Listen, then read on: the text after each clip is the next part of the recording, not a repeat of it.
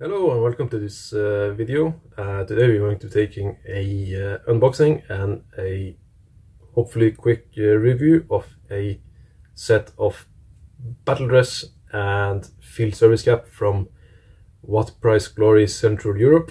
And yeah, let's get into it. Now, before I start the unboxing, I do want to say that the guys at What Price Glory Central Europe has been very helpful in customer service and in helping me.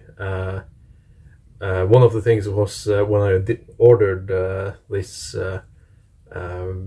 package, these items, was that they didn't have the field service cap in my size, so I decided to order one down. But then they said, no, we actually found some extra materials in the back of the warehouse so we can make one in your size for you. And that's superb customer service. So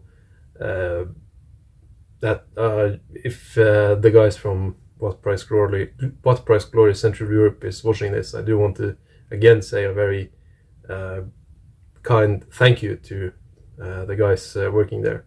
And with that being said, let's get into it. Okay, so here we are. I did just opened it a little bit beforehand, so that you guys didn't get to see my address and all of that stuff. And let's just get right into it. So, let's see here. Have the order papers. Then we first have the field service cap. Look at that. Don't know if you can get a closer look at the fabric, but that does look pretty good. I don't have an original to compare it to right now, but so far it looks pretty good, I think. And here we have trousers. Superb, absolutely superb.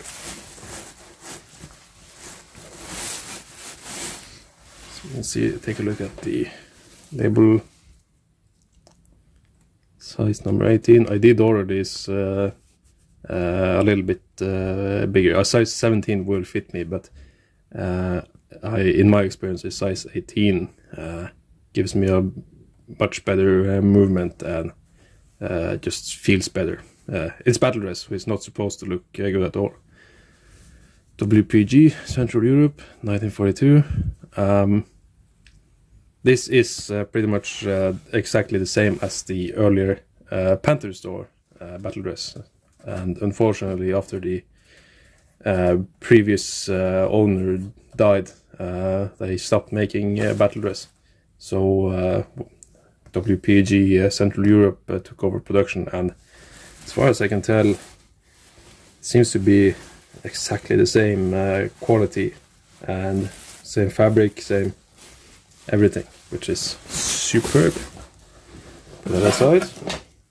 And here we have finally the blouse, Battledress blouse. Now this is the 1940 pattern, which means it has the hidden buttons on the pockets and on the front fly, and also the line collar, the earlier, as it's sometimes called, the 1937, or as it's probably called, the Battledress Surge, didn't have this line collar and had some minor changes to the cut and placement of the pockets, if I remember correctly. But that's just a minor difference, and the easiest to tell this apart is the lining of the collar. And also, if you lift this up, also the buckle is different.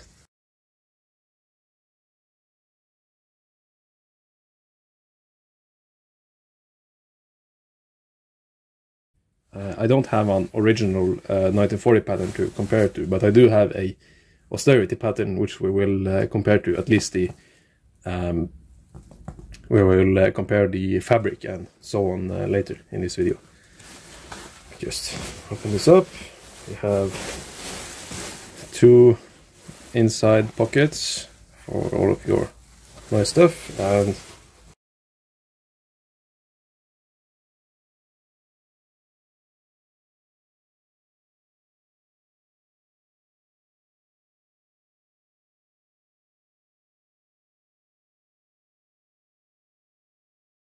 yeah, so far I'm really impressed with the overall looks of this.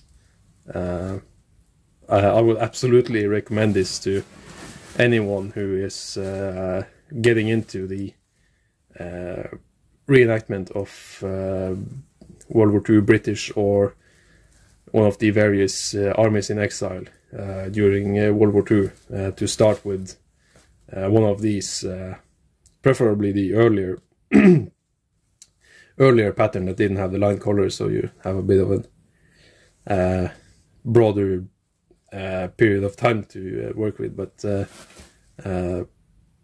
absolutely worth the money. Now it is quite pricey, but that's well worth the money, in my opinion. I just realized I didn't show you the field service cap very well, so let's just do that very quick.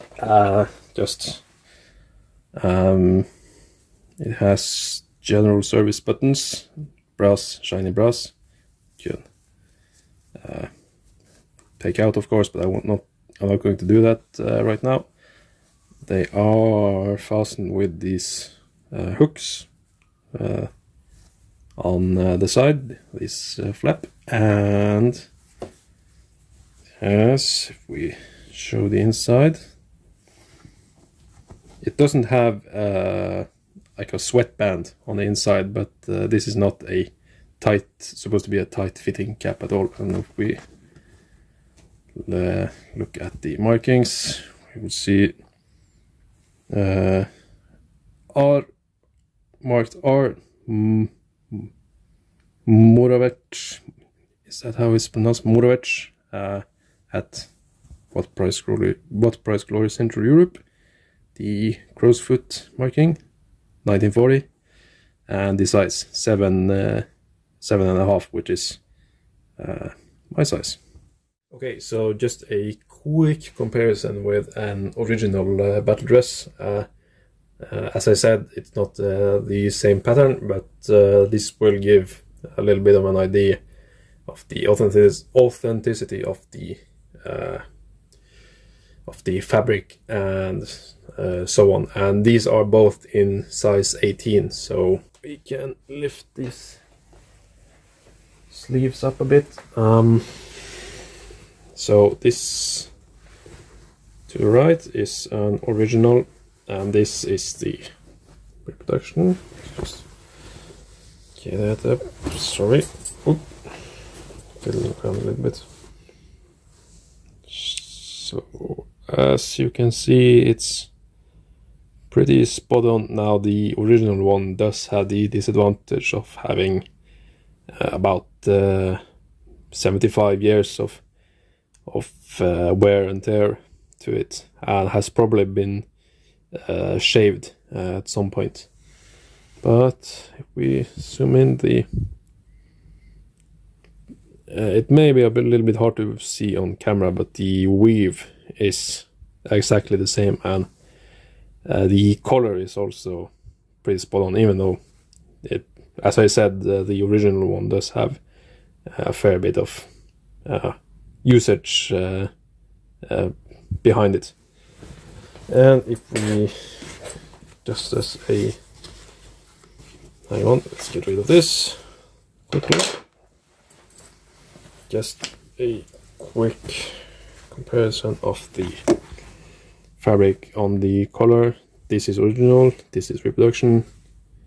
As you can see, it's a pretty faithful recreation we have here.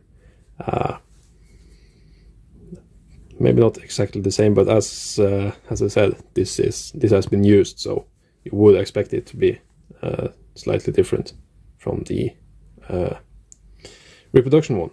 And if we finally have a look at the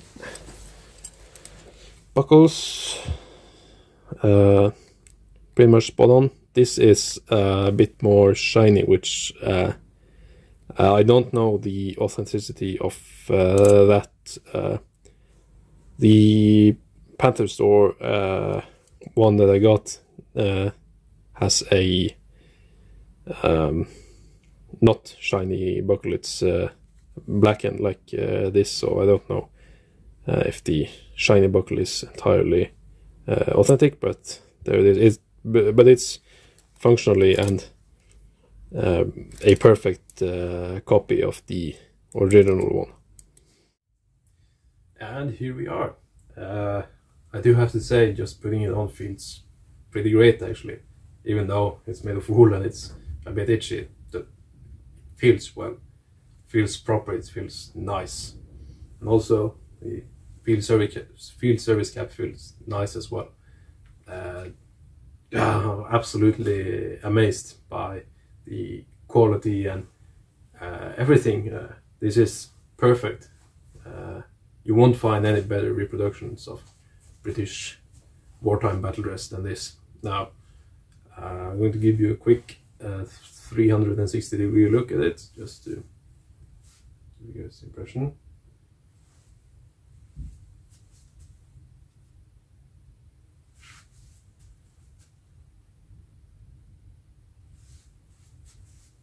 And have a look at the trousers as well.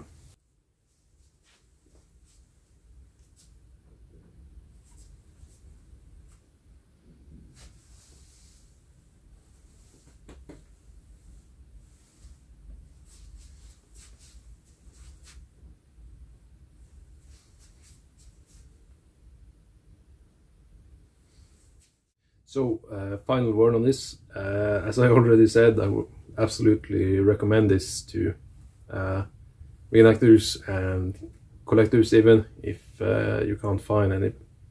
If you don't want to modify any original sets, then this is the way to go. And I will be doing more videos on this coming forward. I will be doing some impressions that I hope some of you guys will enjoy. And with that being said, if you have any questions, comments, anything, leave them down below, and see you guys later. Goodbye.